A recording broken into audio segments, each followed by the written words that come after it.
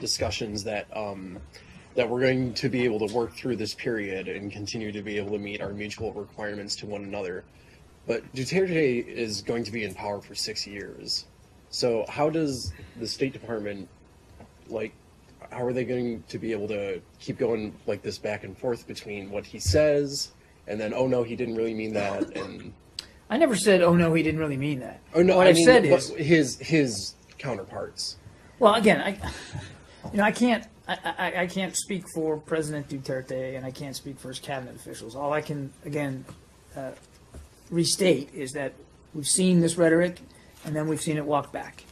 And just today, just the one that Nick read to me, shortly thereafter, his spokesman walked that exact statement back. So rather than, I guess the way I'd answer this question is, we're going to take the long view, okay? And the long view in our mind is a sustained, healthy, vibrant bilateral relationship with the people and the government of the Philippines. That's what we've had for 70 some odd years, and that's what we expect to have for 70 plus more years in the future. And so that's where our focus is on. We're looking at the horizon.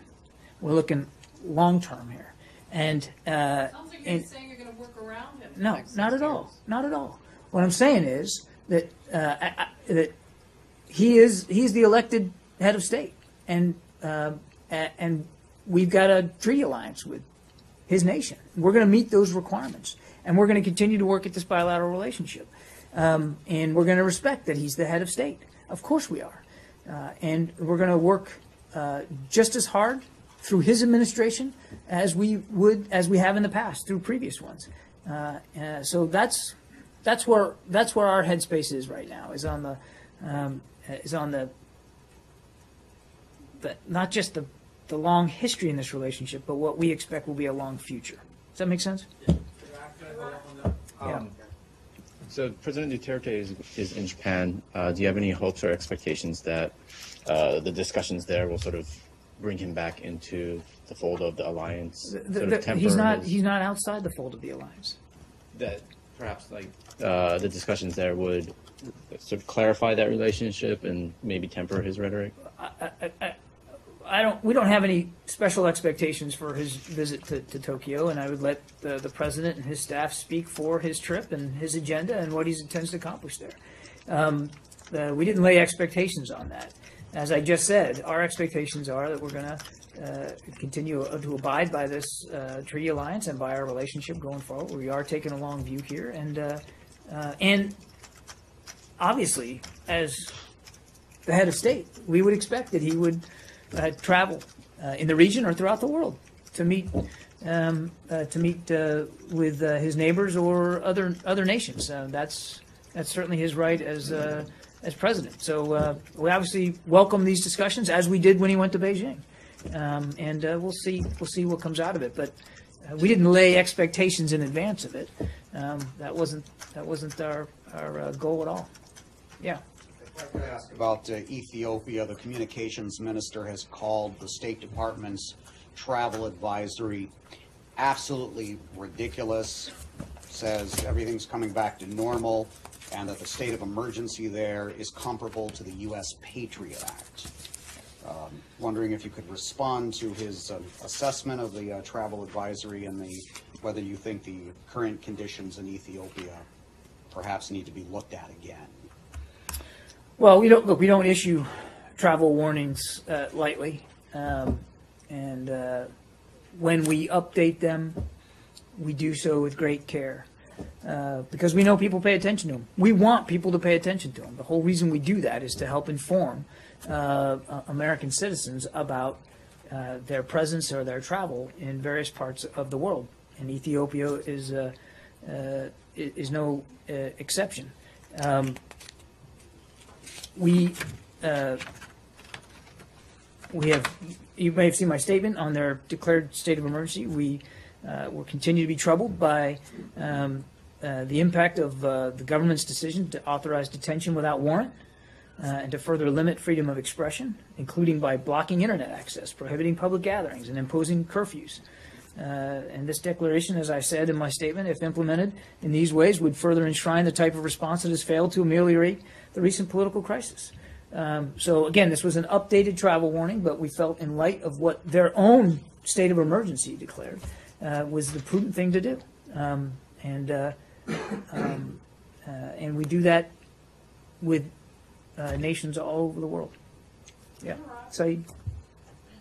Where? Iraq. Okay.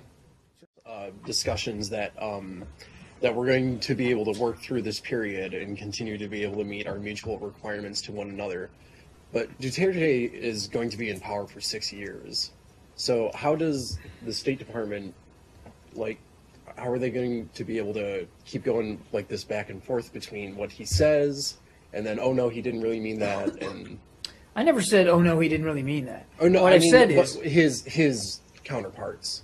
Well, again, I can't speak for President Duterte, and I can't speak for his cabinet officials. All I can, again, restate is that we've seen this rhetoric, and then we've seen it walk back.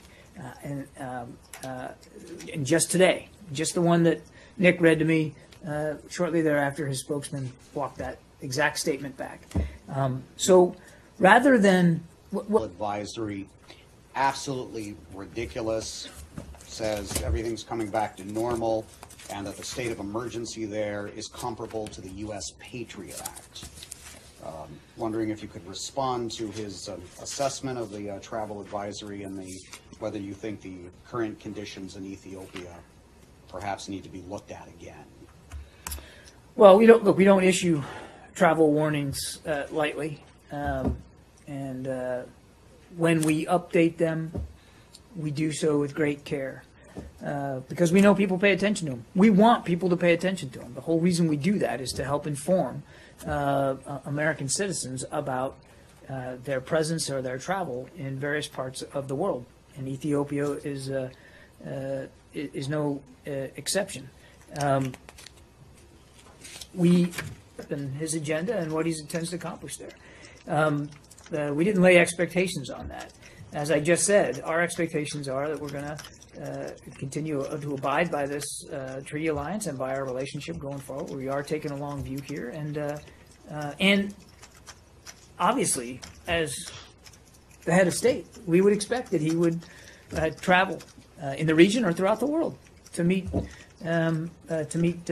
with his neighbors or other nations. That's certainly his right as president. So we obviously welcome these discussions, as we did when he went to Beijing, and we'll see what comes out of it. But we didn't lay expectations in advance of it. That wasn't our goal at all. Yeah. If I could ask about Ethiopia, the communications minister has called the State Department's travel. Well, I guess the way I'd answer this question is we're going to take the long view, okay? And the long view in our mind is a sustained, healthy, vibrant bilateral relationship with the people and the government of the Philippines. That's what we've had for 70 some odd years, and that's what we expect to have for 70 plus more years in the future. And so that's where our focus is on. We're looking at the horizon. We're looking long term here. And Sounds like you're saying you're going to work around him. no, not at all. Not at all. What I'm saying is that that he's the elected head of state, and we've got a treaty alliance with his nation. We're going to meet those requirements, and we're going to continue to work at this bilateral relationship, and we're going to respect that he's the head of state. Of course we are, and we're going to work just as hard through his administration as we have in the past through previous ones. So that's where our headspace is right now. Is on the not just the long history in this relationship, but what we expect will be a long future. Does that make sense? Yeah. So President Duterte is in Japan. Do you have any hopes or expectations that the discussions there will sort of bring him back into the fold of the alliance? He's not outside the fold of the alliance. That perhaps the discussions there would sort of clarify that relationship and maybe temper his rhetoric? we don't have any special expectations for his visit to Tokyo, and I would let the president and his staff speak for his trip.